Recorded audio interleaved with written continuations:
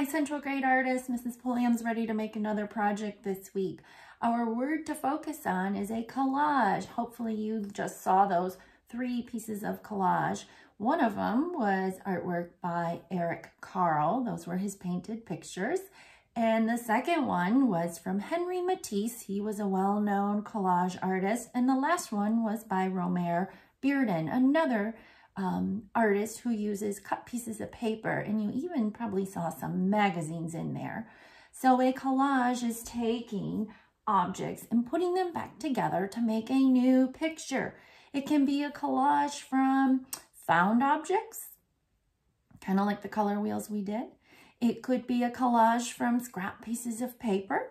It could be made out of fabric. Collage can be made out of many, many materials. This week, you'll need some magazines to make this collage, scissors, glue stick if you have it, tape works too, markers, crayons, whatever you might have at home. So pause the video, go find some magazines that are okay to cut and a piece of paper and the other supplies, and I'll be back ready to demonstrate your collage.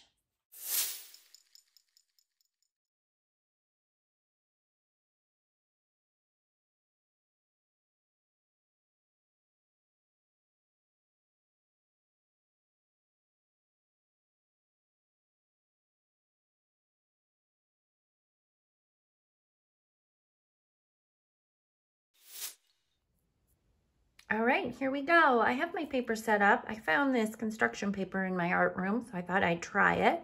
And for this project, you can draw anything you'd really like. And what we're looking for is an outline.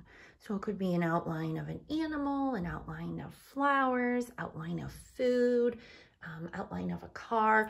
You choose, but with your pencil, I'll use a marker so you can see. I'm going to sketch the outline of ice cream. So I think I'm going to start at the top with a rounded scoop. I'll add that, and I'll add another scoop. Ice cream sounds good on a sunny day. And maybe I'll just do 2. And I'll draw 2 diagonal lines down to connect. So there's the outline that I need. Now, the next thing you'll need to do is start going through your magazines and looking for colors that might go into those spaces. So when I think of ice cream, well, I want something maybe for the cone. And I'm looking at some of these and, well, this is kind of a cool texture.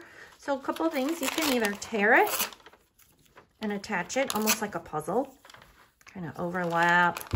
Lay those in there, organize, arrange. I'm just tearing.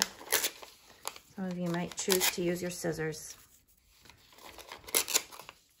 Try and cover as much of the background paper as you can.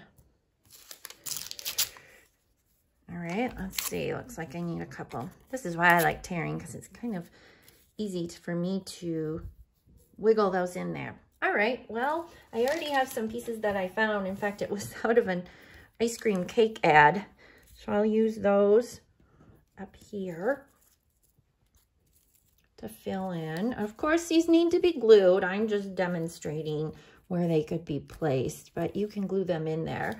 And look at this that I found. It had a cherry whipped cream, so I had to tear it out. Of course, you could always draw one too. How's that look? Don't know if I like that as much as I thought. Maybe I will just add the cherry and then take some of a darker color to put in there. Yep, that works for me. I like that better. Of course, you could add on to details. So maybe you wanted to draw an arm getting ready to grab the ice cream, or maybe you put a sign behind there that says ice cream. Obviously, glue or tape will hold any of this down. And here's a trick. If you put down the glue on the paper, whoops, running out of glue even at home, guys. Set it down after. So put the glue on the surface, set it down. Makes it easier than trying to glue those tiny, tiny little pieces. There you are. You want to see another one? Here's a fish I made. I had fun looking for all the colors. I even added some coral and seaweed. in bubbles. So if you make a picture, as always, send it to Mrs. Pulliam. I put together a video to share for the next time. Have a great day. Have fun creating.